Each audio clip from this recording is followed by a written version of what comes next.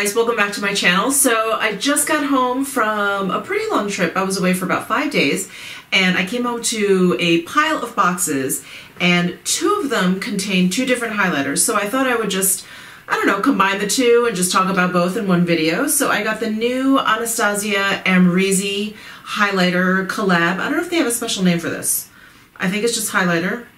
ABH Amrezy. And I also purchased the BECCA Sananas collaboration, and this highlighter is called Parisian Lights. So I thought I would try both of these on for the first time with you, and then, I don't know, maybe dig through my collection and see if we can find any other highlighters that I have that are like similar to either of these. So I thought that would be fun. So if you're interested in taking a closer look at either of these highlighters, then just keep on watching. All right, so I just got home from the airport, and my husband actually had to go out, so I had a few quiet hours here at home before my week gets started, and I thought, let's try and pump out some videos because I'm actually leaving town again on Wednesday of this week, and thought maybe I should just try and pre-film some things, get some of these new releases out of the way, and do some videos I've been meaning to do. Anyway, without any further ado, let's dig into these.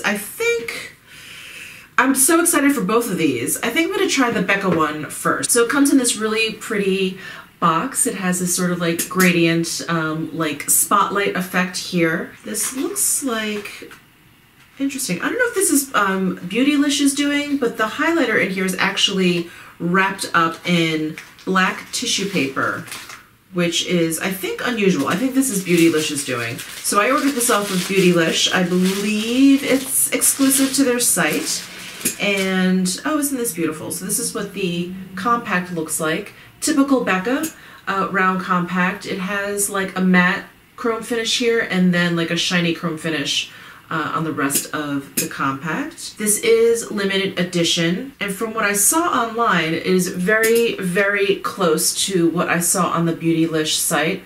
I don't feel like I'm surprised by the tone of this. I think you can see it there the best. It has like a pinky tone. Seems like it has a bit of a champagne undertone. So let me go ahead and swatch this. Feels like a typical BECCA highlighter, very soft. And ooh, this looks pretty. So this has a very lovely golden sheen to it. It's not quite as pink as it looks in the pan, but very beautiful. There's definitely a lot of warmth there. So interesting. So let's take a look at what that looks like on my cheeks. I'm wondering if it's too dark for me. I'm gonna go ahead and use my Sonia G Sculpt 3 brush. It's a little fan brush. I'm just gonna dip it into the compact here. Tap off the excess. Brush it right here. Whew. This is a very typical BECCA highlighter. Very reflective, very, very metallic. The tone of this, again, while it looks very pink and peachy in the pan, I think it just comes off very, very warm. There's a little bit of pink in there, but not as much as I would expect by looking at it. This is really nice. Oh, I like that. It's very, very warm. I thought maybe it was going to be like one of those pink kind of cool toned highlighters when I first saw it, but this is very, very warm. The golden kind of champagne undertones are what you see the most of. They aren't even, I don't know why I'm saying undertones.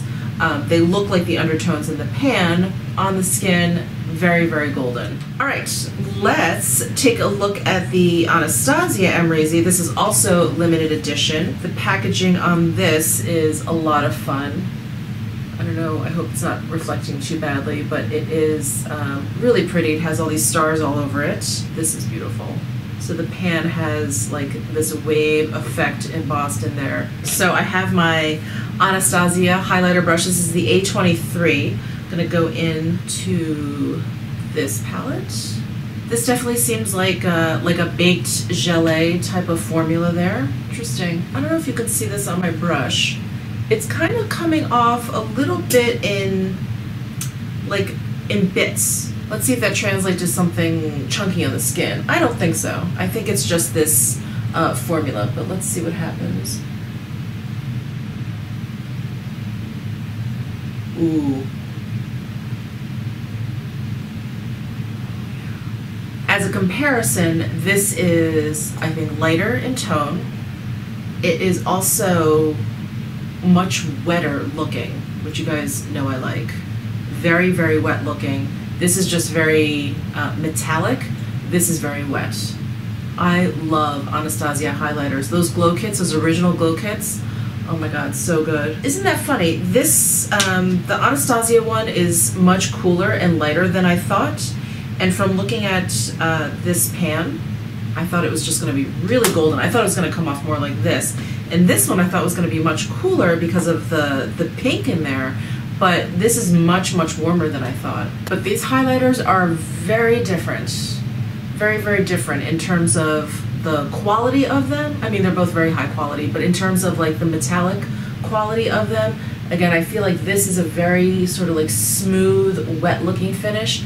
And this is just very reflective, like very, very metallic. And then the tones are completely different. This is much icier, and then this one has a lot more like warmth to it. This one seems to be like a beige gelée. And so I would definitely go in with a brush like their A23 with natural hair. It picks up the product really nicely. The BECCA, I think you can go in with any type of brush. It's a very soft powder. I think pretty much anything, like a synthetic, will pick it up very nicely. And they're both really, really beautiful. All right, I'm gonna go digging in my collection and see if I can find anything that is similar to either of these. Okay, I just went down my highlighter rabbit hole, and I really couldn't find any highlighter that was similar to the Anastasia Amrezy in terms of tone. This is actually a pretty light colored highlighter for me. I didn't realize I had all the highlighters, even ones that I thought, I was like, that's lighter than this. They were actually warmer, a little bit deeper than this one. So let me go ahead and swatch a couple that are, I don't know, maybe they're close in tone, but they're definitely close in formula. I feel like they give the same kind of wet effect. So let me swatch the Amrezy up top here. So here it is on my finger, and I'm just going to swipe it up top here. So there's the Amrezy. So there were a couple with formulas that I thought were pretty similar. So I took out the Estee Lauder Bronze Goddess. Now this is limited edition. It came out last summer, and I don't think you can get this anywhere, but they're coming out with a whole new Bronze Goddess line. It looks to be the same formula. The color may be different. So anyway, I thought I would just go ahead and swatch this for you, but that is the Bronze Goddess. And here it is next to the Amrezy. So do you see how they have a similar quality, but you can see how the Bronze Goddess is much deeper. I also found it very similar to the Laura Mercier Face Illuminator. It's the one with like little waves in here as well. So again, like none of these tones were quite right. This one is much more golden. This one has much more like peachiness to it. So let me go ahead and swatch this golden one. I think it's kind of the closest, but there is, sorry, I'm not giving you the finger. There is the Laura Mercier Face Illuminator. Swatch that below the Bronze Goddess. But see how much more deep it is than the Amrezy. I also found it very similar to the Laura Geller Baked Gelato Swirl Face Illuminators. I have Gilded Honey, which, again, much deeper than the Amrezy, but it has similar sort of reflective quality to it. So here is the Laura Geller Gilded Honey. So you can see that a lot of these are similar, but the Amrezy is much, much lighter. And I'm also realizing that a lot of these that I found similar all have that baked gelée formula, so that's probably why they have a similar sort of metallic effect. I also pulled out the Tom Ford Reflects Gilt. This one is not quite as close to these other ones, but similar. There's a similar quality. This one actually has a little bit more like shimmer in there. It's not quite as smooth as these others, which I was kind of surprised when I actually compared them. But there is the Reflects Gilt, and that is pretty deep compared to the Amrezy. I also have the Burberry Fresh Glow highlighter, and I have it in number 4, Rose Gold. And again, another baked gelée. This one, I feel like if I had a different shade, I could probably get something close to the Amrezy, but this, because it's rose gold, is definitely a little bit off. So here is the Burberry. This one has like the most kind of peachiness to it. So those were the formulas I found in my collection that had the most similar effect to this Amrezy highlighter. Obviously, I can't find a shade that is light enough, so again, I'm really glad that I got this one. This is really, really pretty. So let me take these swatches off of my arm, and we'll start over with the BECCA Sananas collab and see if I have anything in my collection for that. I think I may have a bit more because, again, it surprised me with how gold and champagne it is. So I will be right back with some comparisons. All right, so same thing. I basically found a bunch of highlighters that I felt like had a very similar finish to the BECCA one, but I couldn't find anything with like a dupe on the tone. So let me show you what I came across in my collection. So let me first swatch the BECCA Parisian Lights one. Here it is. And I'll just swipe that across the top there. It definitely swatches on my arm much pinker than I feel like it comes off on my cheek. On my cheek, I wonder if it's because it's like up next to my blush, and maybe, I don't know, because it's like in close proximity to the blush, it doesn't look quite as pink because the blush is so much pinker. Anyway, this is what it looks like on my arm. So the one highlighter I found that seemed close in tone was the Laura Geller, the Beige Gelato Swirl, but in the Peach Glow. So that's what this looks like. It's the Peach Glow. And there is the Peach Glow right underneath. So I don't know if you can see, but in the BECCA one, there's definitely much more of like a warm golden, peachy kind of hue to it, and the Peach Glow is has more of like a white gold kind of finish to it. But they have a similar kind of like undertone of that like peachy pink in there. So that was the closest I could find in terms of tone. The Chantecaille limited edition Les Paillettes highlighter. This is the really pretty one that I think you can still find online and possibly in stores, and I will definitely link to it if I can find it for you. If I mix the two, the tone is a little bit close. It's off. It's a little bit off, but the finish of this one is pretty similar. Let me see if I can get both kind of equal amounts there. And then here it is swatched underneath. So there's the Chantecaille Les Paillettes. This I feel like has a finish, it's almost like kind of between the BECCA and the Anastasia in terms of like wetness. So there's the Chantecaille. I also pulled out the Chanel Plissé Lumière de Chanel. This is another one that is, you know, kind of close in finish. So there it is on my middle finger. And there it is swatched.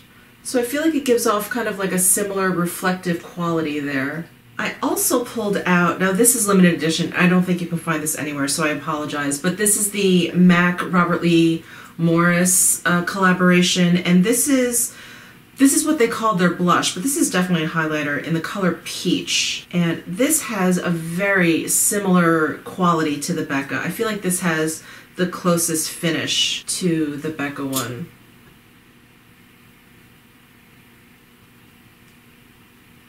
So there is the Robert Lee Morris. And last but not least, I have the Hourglass Ambient Metallic Strobe Lighting Palette. I love this one. I feel like I could maybe get a similar tone if I kind of like, you know, mixed all of these together in a certain order, like one of those things. But anyway, I couldn't get it. I was like, you know, kind of mixing like these two and then these two. The tone is definitely different, but the finish is similar. And I think this is another one that maybe is kind of between the BECCA and the Anastasia Amrezy, because it does look, I think, a little bit wetter than the Amrezy, but similar. So those are my comparisons. I feel like these finishes are the same. The Laura Geller Peach Glow, I think, is the closest that I could get in terms of tone, but they're still different. There's still much more gold in here. All right, so those are my comparisons to the new Anastasia Amrezy collab highlighter and the new BECCA Sananas collab highlighter Parisian Lights. I hope you enjoyed this video.